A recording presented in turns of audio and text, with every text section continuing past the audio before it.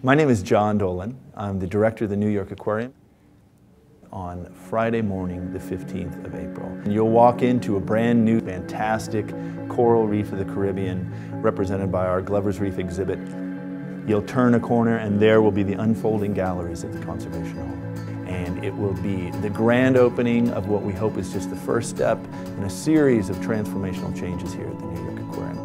In the Conservation Hall, we have three really unusual, divergent, and interesting habitats where we're actively engaged in saving these wild places.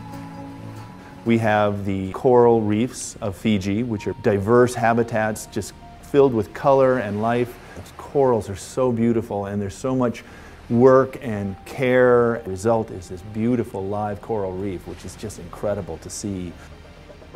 The next gallery is the Great Lakes of Africa, and these lakes are filled with cichlids that have diverged into this incredible mix of different habitats and lifestyles and colors and body shapes, and to know that they all have a common ancestor is fantastic.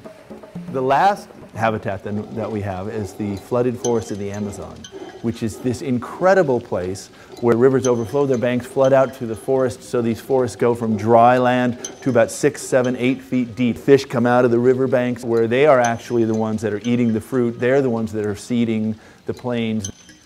They're these huge, big fish. They're herbivore fish, and they are peaceful denizens of the flooded forest.